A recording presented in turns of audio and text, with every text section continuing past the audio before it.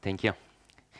So, the name of my talk, it's not real one actually. It is just a stop, because we were discussing with Ed my talk 1 year ago. So since I travel a lot, I have dozens talks every month. So I had no idea how to name my talk properly. So I put the first thing came into my mind. I call it Jedi techniques. So nobody cares. It has nothing in common with Star Wars, nothing in common with Jedis. So anyway, it is a stop. The proper name of my talk, it came to my mind maybe 3 days ago. I think the proper name should sound like this. The world is complicated and no one is an asshole. But the idea is talk about problem solving anyway, about root cause analysis and all stuff like this. I was greatly inspired by this guy. Do you know Ilyahu Goldratt? Does anyone read his book? Who did? Not too much, okay. He's maybe genius in management and business, and his book is a Bible, or to be exact, Torah, because he's Jew. Torah of management, business, and so on. So I'm going to talk a little bit about his thinking methods of theory of constraints and a little bit about my experience in leading and facilitating team retrospectives. Big team retrospectives, not agile ones. Agile retrospective, as you know, it is something that taking place at the end of the sprint and takes maybe 1 to 3 hours, where you scream to each other, blame each other, call each other assholes, and so on. And we are talking about big retrospectives that rest for 2 days at least. So in theory, solving problem is very easy. No problem at all. Just identify the root cause, then find the proper solution, and just implement it. Maybe iteratively, because nothing works from first try, as all we know. And as Yogi Berra said, that in theory, there is no difference between theory and practice, but in practice there is. So I'm going to talk about all these details that came to my mind while I was thinking about practicing this stuff. So about identifying the root cause. First of all, at every retrospective, every problem-solving session starts with assumption or situation that everyone thinks they have a lot of problems, pile of them. When we try to enumerate them, we have a huge list or sticky notes that cover the whole wall. But what does the root cause analysis principle says to us? In this case, in case we have a lot of problems, most likely them are not independent of each other. Most likely they are somehow connected by means of cause-effect links. So if we see this in more details, closer, it might happen that problem A causes problem B might cause problem C, problem D as well can some add effect for existence of problem C. Then some elements of reality make problem F be the cause of problem D, and maybe somewhere we can find a back loop. And as Ilyahu Goldratt says, any existing problem for a long time, something that exists for a long time, it definitely has a cycle in it. In root cause links, it should have a cycle, or it exists due to core conflict. Also, I'm going to talk a little bit about core conflicts. This diagram, called the current reality tree, from mathematical point of view, it's not a tree, it is a graph, but they call it tree anyway. And let me give you an example from some fictional company that never happens in real life. It might happen that you come to some IT company and see the number of problem they face to. Just for example, they could release new versions without full regression testing. It never happens in real life. Very often they found critical bugs in production environment, just simple coincidence. Developers are frequently interrupted by bug fixes, and also we do not have auto test, and regression testing takes a very long time. So it might seem that we do have a lot of problems. But when you're trying to look closer to this, it might happen that we release versions without full regression testing, and most likely it could cause that very often they found critical bugs. Not sure, but maybe. In other turn, it might be a cause for frequent interruption of developers. Also, otherwise they will be busy making auto test, but unfortunately they have to make bug fixes. Also, since they do not have auto tests, regression testing takes very long time. But this one doesn't actually produce the release without full regression. If you don't have auto test, so just take more time. But maybe there is another element of reality. For example, business people always demand very fast launches. So I said it's a fictional example. So it might happen that all these problems are connected to each other, and finally we have to deal with maybe one or two of them. It means that if we fix either of them, all other could disappear, or should. It's not exactly, but it's worth to try. And trees like this, or diagrams like this, are used too much in a Goldratt satellite program, also maybe Genius video. I love them very much, much more than any other TV series. I love this much more than South Park show. So who knows me understood that it's very high level of appreciation. Very high. And he uses it very brilliantly, very nicely, but in real life, it might be not so smooth, because every time someone tried to use this current reality trees to find root cause for solving problems, we face into some other things that make everything complicated. First of all, I will mention three main problems with current reality trees in practice. Poor wording, so people use not too much words, as they should. Very often they use vague statements. I call it abstract bullshit. I will give you examples. Abstract bullshits. Maybe 80% of time we use vague statements in our language. And also, very often we do not have the full picture. So, what can I say about poor wordings? If I give you a task to create a current reality tree for your case, most likely we will end up with something like this: motivation, bugs, assholes, and so on. So the main idea, the main principle behind this tool is that every box should contain a statement. Statement means that at least it should contain a verb, a noun, and some other words, not only a single word. But usually we think maybe we should pay by word writing on sticky notes, I don't know, but usually people try to save words.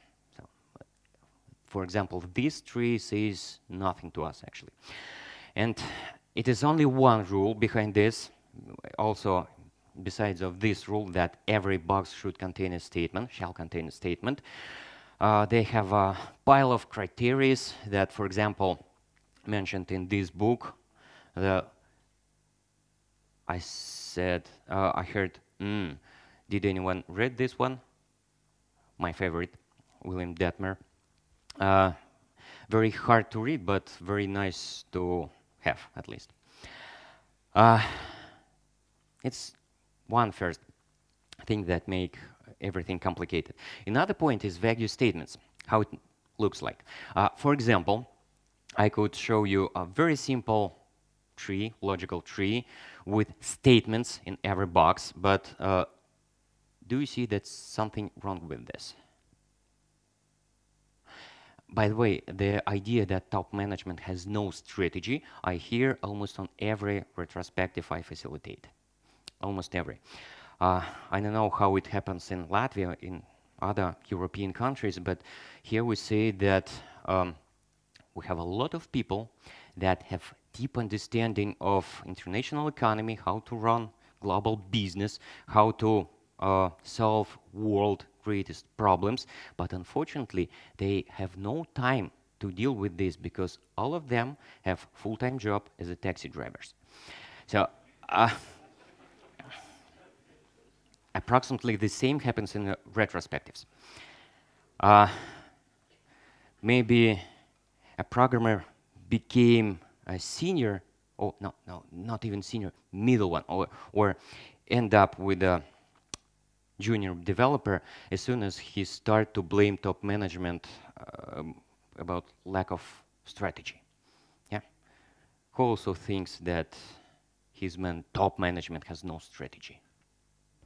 Also, different team, not ours, but different, should have no interest in project, and that is why our morale and motivation, whatever it means, nobody knows what it means, but it decreases, significantly decreases. So the main idea how to deal with statements like this, I got from the book, my favorite one, another favorite book. Does anyone read this? The Skin in the Game. It's Nassim Taleb. I love this very much, and he starts his book with some excerpt about these two guys. It's from Greek mythology, Antaeus and Hercules. I think it should be clear. So the idea behind these two guys are as follows. Antaeus, maybe some of you know, still remember from high school.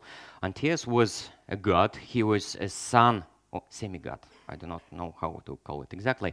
He was son of Poseidon and Mother Earth Gaia. And he has very strange hobby.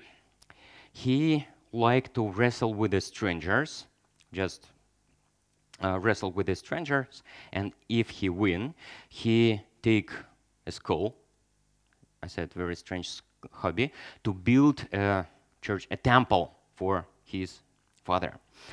And he has a cheat. While he was standing on the earth, he had a connection with his mother, and she supplied him with unlimited force or strength. And according to one of stories about Hercules, about his deed, he understood this life hack, and he just pulled it to the air from the ground, and he did. I mean, Antaeus, not Hercules. So Taleb used the same metaphor to say that as soon as we leave the ground, we are almost dead. We are going to clouds of abstract bullshit. And this idea connects very well with the basics of psychology, of models that describe how do we interact with our external world. The idea, how we get idea about the world itself, how we feel it, looks like following. We have a first layer. First layer is a layer of directly observable phenomena. Something that we could touch, we could hear, we could smell. Then all these signals from external world goes to our perception filters. It makes us to feel only small portions of all that signals that going from external world. Then after perception filters, the signal, distorted significantly, goes to the conceptual layering machine, some piece of our mind that creates meaning. Fast, very fast, unconsciously, it creates meaning. My favorite example of this, how this conceptual layering machine works, is as follows. I will show you a simple shape, not so simple shape, but shape, just plain color, shape, and what do you see here? It is only shape and color, but our mind quickly, most likely unconsciously, makes some decisions about this, makes some meanings about this. What is it? Frog, two men. I have bad news for you. Okay, so then after conceptual layer machine, the rest of information goes to rush generalizations part. How it works in reality, I could give you example. One of them, also from fictional IT company. Just for example, at directly observable phenomenal level, we could see the following. Almost every new release that we give to our lovely customer, the customer's team cannot deploy these updates from the first try. It's directly observable phenomena. On perception filters go something like this. Oh, they ask the same question over and over again. The same. It doesn't mean that they really ask the same question over and again. They could ask a pile of questions, but our perception filters make us not be aware about different questions. It makes us notice only the same questions. Okay. On conceptual layer machine, it makes the following, that they do not respect our time, they do not respect anyone except themselves, and for them it is easier to ask them to think. So finally, on rush generalizational level, they're assholes. It is clear. And then when you try to work with problems with the team, you work on this level. They say, our top management has no strategy, our customer is assholes, and we have no idea what to do with this. But initially, we need to go down to this, to ground level. To ground level. Another example also from another fictional company. For example, the team suddenly once didn't deliver the full scope of the sprint. Do you understand why it is fictional? Because real company never deliver a full scope. So it happens one time. On the perception filter level, it goes, oh, they didn't do the feature that product owner or whoever promised to top management. That sucks, really. On a conceptual layer machine, it goes like this. They're poorly motivated, also assholes. And on a rush generalizational level, it goes like this. We do not have clearly defined strategy, figetagy, motivational policy, schmolicy, and all other stuff. So we have to, right now, start develop new estimation, schmestimation, procedures, review, and so on. A lot of, as I remember, Ed said in his talk the term CBI, corporate bullshit. Corporate bullshit immunity. So it is a thing that fights CB. So it is kind of CB. But on the ground level, it might happen like this, just some simple fault or something else. Be aware of these rush generalizations that live in bullshit clouds. As soon as we leave our ground level, we are almost dead. Because I think it is easily to imagine that when we start just from one, maybe small failure on ground level, and as a result, top management started to create new procedures, new processes, and so on, it will kill maybe not only team, but the company itself. So I love this, because as a consultant, I deal with the companies that almost dead by means of this corporate bullshit. So the more they kill themselves, the more I paid. It's easy for me. And another feature is the absence of the full picture. It's very hard to deal with this because almost no one has full picture. No one. And when working with a development team, also the significant part of the whole picture is somewhere there. Because business people are not assholes. They have to demand very fast launches due to some other reasons. Most likely they could create the same tree, maybe even bigger tree, that describes why it happens so. And Just another example, also a kind of absence of full picture. It happens or it appears in problems or statements like this. For example, we do not have someone. Does anyone think that the root problem in his case is that they do not have some person, role, or something else? Because it is not the rule, but heuristic that absence of solution is not the problem itself. And it is my favorite pattern that we do not have senior engineer, manager, product owner. It is my favorite pattern. It means that our problem, in general case, have been created by those who already left, but will be solved by those we will hire soon. It's also typical. Maybe the second popular problem after top managements are assholes. So it looks like this. What does it mean? Why this one is not the problem itself? Most likely, this is a bullshit cloud. And when you try to go to the ground again, you may find something like this. Just for example, every sprint, we have plenty of unplanned tasks. It's clear that our product owner is asshole. Is it clear? No, not exactly. Maybe we could try to make sprint shorter. Maybe we could try to make user stories smaller. Maybe we could try backlog grooming before planning sessions in advance. Maybe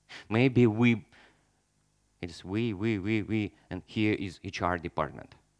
So clearly, maybe this one is root cause, because HR department also assholes. Okay, maybe. So that is the problem. One of the cases of absence of full picture. As soon as you get full pictures, many miracles could have their explanation. My favorite video about this, about full picture and explanation of magic tricks, is this one. I could try to show you. Maybe some of you have seen this video already. The straw. 3, 2, 1. Whoa! Gone. Where'd he go? Where'd he go? Where'd he go? All the way. Whoa! What? Blood of Jesus! Blood of Jesus! No. Fucking miracle. So you see that full picture describes many problems. But it is extremely hard to get it anyway. So in practice, really, it is very complicated to use this current reality tree due to at least these 3 obstacles. And another one, maybe more significant, is that everything is highly interconnected, very highly interconnected. So did anyone try to do this graph or tree by himself?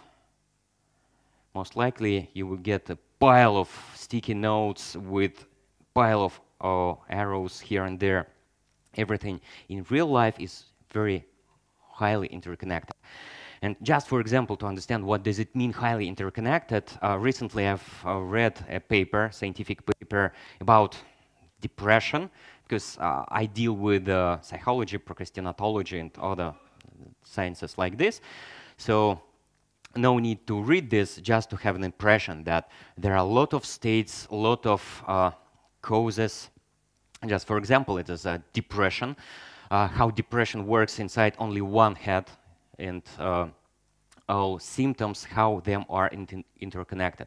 For example, there is a dysfunctional behavior, it increases negative cognitive repetition. In the same case, in another turn, it affects biased attention, then increases perceived stress, and then increases negative effect, and also increases dysfunctional behavior. One cycle, then we have another cycle.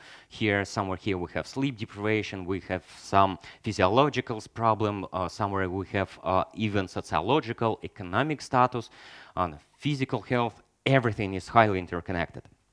So it is only the scheme of what happens inside one man head, and team typically contain more than one people, maybe. So the reality might be more complicated than just 5 sticky notes on the flip chart. So that is why in many cases it might be a very good idea just to guess where your root cause is. And the heuristic is as follows. The root cause is very close to what it feels like a conflict. Conflict also is very close to compromise. As soon as you see some place when you're forced to find a compromise, the conflict is nearly somewhere there. So let us go to the find a proper solution. Either you find the root cause by means of current reality tree or just guess.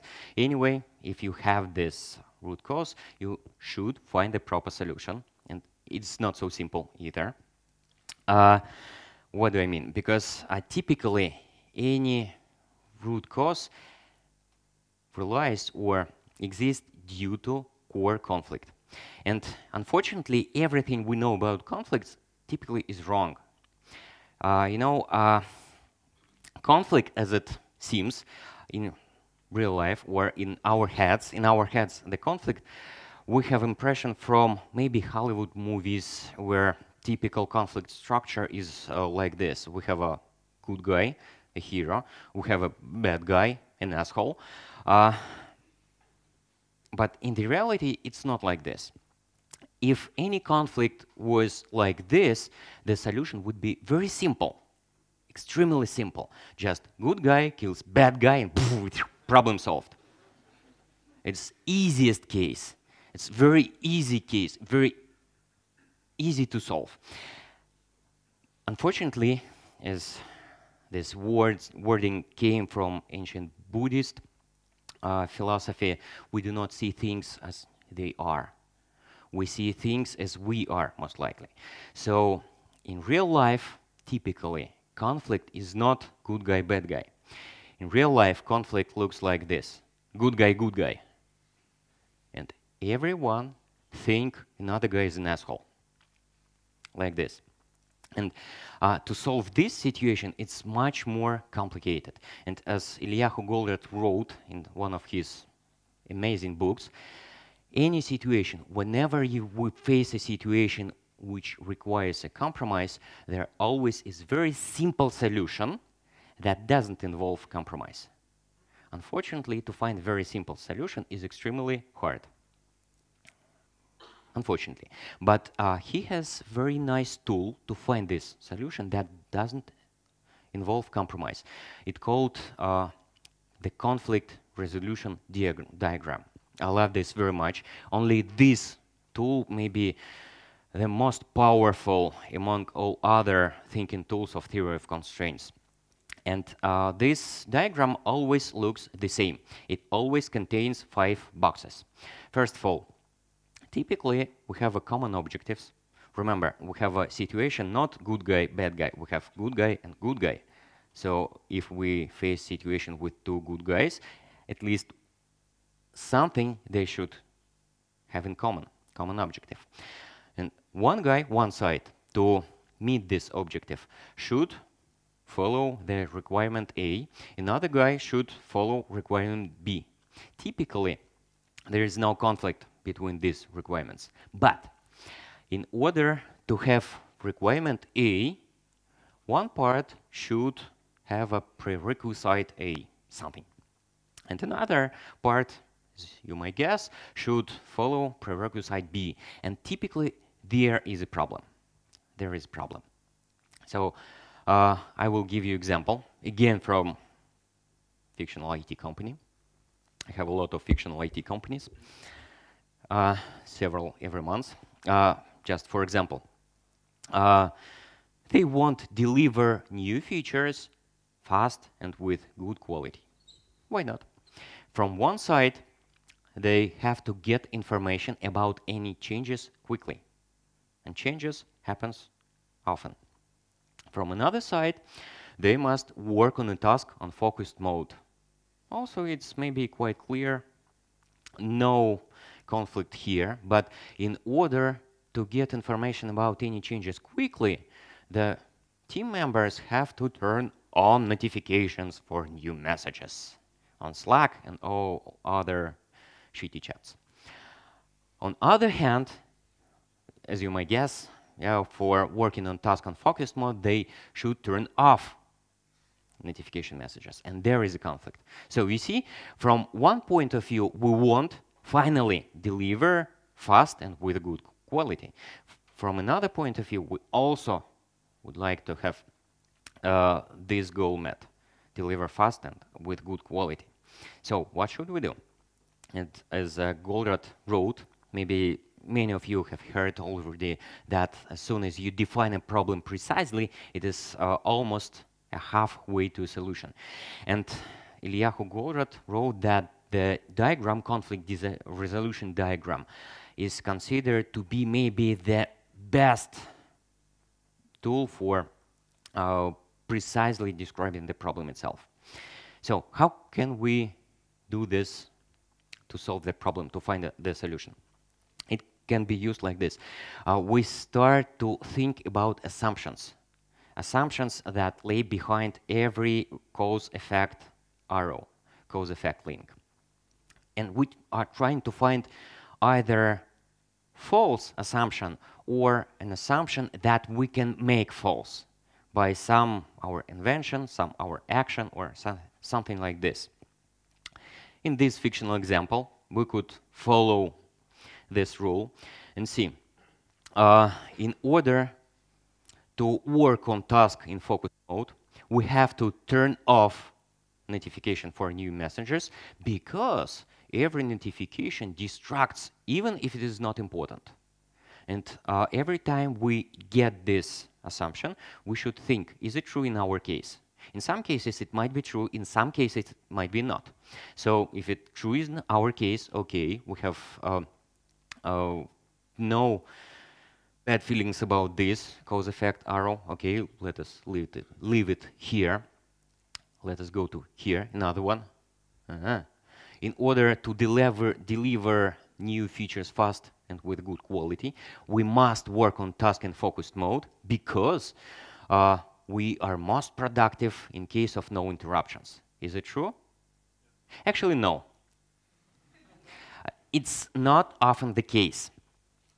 In my second book, unfortunately in Russian, because I have not translated novel of my book in English, I have some links, references to scientific papers where they test how notifications and interruptions affect speed and precision of solving tasks. So in case of simple tasks, no effect at all. But in case of complicated problems, when the subjects supposed to solve complicated problems, it significantly in several times increased time to need to solve the problem, and in several times multiplied number of error rate. In case of simple problems, simple tasks, nothing else. It doesn't matter at all, actually. So, that is why we should think and consider assumptions behind this arrow. Is it true in our case or not? Okay, maybe true, maybe not. For someone it is true, for someone it is not. Here another link. In order to deliver new features fast and with good quality, we have to get information about any changes quickly, because the sooner we know about task or something else, the sooner we start to implement it. In some cases it is true, in some it is not. Also another assumption. To get information about any changes quickly, we have to turn on notification messages because there is no other way to know about information with necessary speed. So is it true in our case or not? So in some cases it might be true, in some cases it might be not. Namely, that fictional company, they were thinking about this one assumption and decided just to, it was a very straightforward decision, invite product owner on every stand-up meeting. So in that fictional company, they fixed it quite straightforward. Do you want another example? Because I have a lot of examples from fictional companies, because only for this diagram, because I think it is most powerful tool. Another example. In order to be the most valuable, reliable partner for our lovely customer, from one side, we have to deliver precisely what product owner said, precisely. From another point, we have to ensure delivery of committed scope. So no conflict here, typically. But in order to deliver precisely what product owner wants, we have to get new tasks in the middle of the sprint. Also, more or less typical pain in the ass of most of the team. Get new tasks in the middle of the sprint. In order to ensure delivery of committed scope, we should not include new tasks in the current sprint. So here is how diagram looks like. So let us go and examine assumptions behind all these cause-effect links. For example, in order to ensure delivery of committed scope, I have to do not allow new tasks in the current sprint because I have no brain to include contingency in our plans. It might be true, it might be not.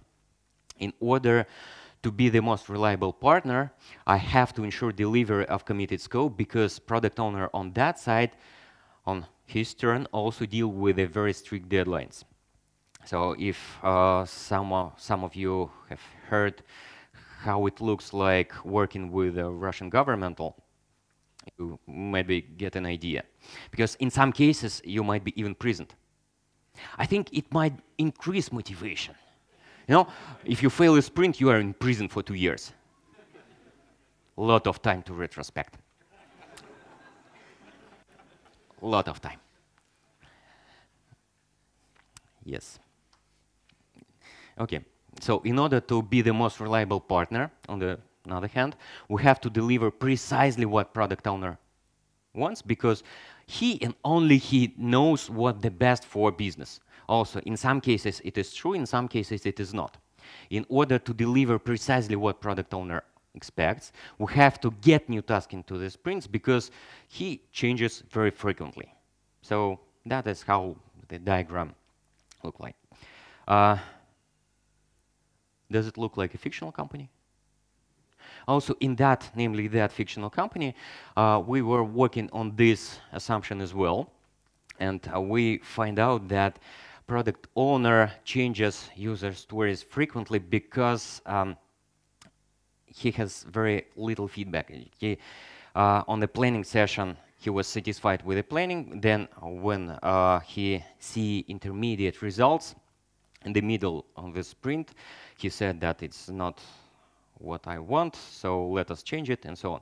So we decided to perform some daily demo for that product owner, daily, or every other day, so 3 to 4 demos per week. And also this problem disappeared. So changes were not so frequent, or at least they were early in sprint. Sprint was 1 month, so maybe not common sprint length for most of people, no? 1 month, so first week was not so sensible for changes. Another example, the last one from fictional company. In order to ensure fast delivery of new features in changing environment, fastly changing environment, from one hand, guys had to reduce activities in sprint that do not burn down the backlog. Or some managers says non-value added activities. It means planning, retrospectives, grooming, and all other stuff. Because they do not provide us story points. From another hand, we have to be ready to adjust our plans quicker.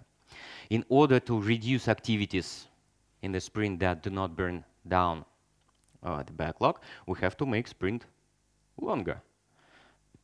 Why not? And in order to be ready to adjust our plans quicker, we have to make our sprint shorter. Do you see the conflict behind this? Again, we start to think about assumptions. In order to reduce activities in sprint that do not burn down backlog, we have to make sprint longer because, surprisingly, either we have 1 week sprint or 2 or 4 or 6 planning retrospectives kills 1 day anyway. Namely for that company, for that fictional company, because it may be not your case, it strongly depends on context, but in that company it was the case. So in order to ensure fast delivery, they have to reduce activities in sprint that do not add value, because the same people take part here and there. So it would be nice if one person participate on retrospective, another one in the planning session, and whole team is working. It would be the best solution. But it's not the case either.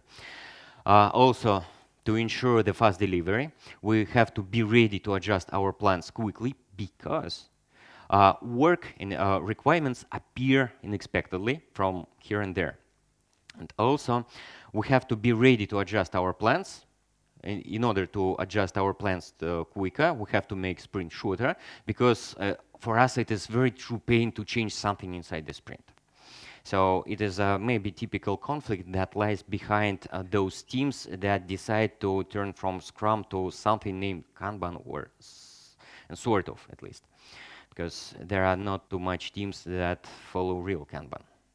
So that's how it works. That's how it works. So is it complicated? Yes. Actually, yes. So behind any example from fictional company is about half or maybe full day of work, screaming, shouting, and also interrogating each other and other funny stuff. So analyzing assumptions, it might happen that you find something that make any assumption wrong. And then here, this something that make an assumption wrong becomes a solution. So the rest is just to implement it. Also, it is not so simple. We have a huge pain behind this one, and initially I didn't plan to talk about how to implement solution, because it could take maybe several hours, and some aspects of this I will cover tomorrow during 8 hours workshop. So that is why I just give you some simple hints about this. First hint is example from another fictional company, from some fictional case. We decided to introduce the power hour practice. In some cases, in some teams, they like this. What does it mean, power hour practice? Most of you most likely fed up with interruptions, with poking fingers into your body, asking for something, asking for assistance, for help. So the team decided that let us make the morning dedicated for some valuable stuff, power hour. From 9 to 11, do not interrupt each other. So very nice solution. Yes? Who is fed up with the interruptions? Who would like them to disappear? I think almost everyone. Almost everyone. So it happens on this session like this. Yeah. Do we hate interruptions? Yes. Do we want to work our work in focused mode? Yes. So let us do not interrupt each other. So what is the response? Fuck you. Because this one would like to have power hour from 9 to 11, another one from 13 to 15, another one cannot work because he is some guy, he called it an owl. In Russian it literally can be translated, because his brain doesn't work before 7 liters of coffee and 5 p.m. Okay, and they continue to interrupt each other. So it's very complicated. Even if you have the solution itself, it is extremely hard to implement it into the team itself. Also, the main ideas how to do it are I took from this book from this guy, Sam Keener, not Kem Keener. Kem Keener is his brother, and he wrote Lessons Learned in Software Testing. My favorite book was in my previous life. So my previous life, I said that from 13, when I was 13 years old, I earned my first money by programming, and then I was working in this industry for 20 years. And then I started my own consulting business. So about 7 years, I work on my own. So I love Kem Keener. I loved him in my previous life, and in my current life, I do love his brother. And also, those who understand Russia, I do have 2 books. Also, I have some drafts, first 3 chapters translated in English of my first book, first 3 chapters. So if you wish, you could just take a look at this for free. If I receive a lot of comments like, Max, we need all other chapters translated and so on, maybe I will invest time, money, and my passion to make translation for the rest of the first book, at least first book. But who does read in Russian? Lucky guys. And finally, anyway, while you're trying to implement something, be ready to iterate, because nothing works from first try. Nothing works. My favorite picture on this, also with Russian favor. Have you seen this? Lada, perfect from the beginning.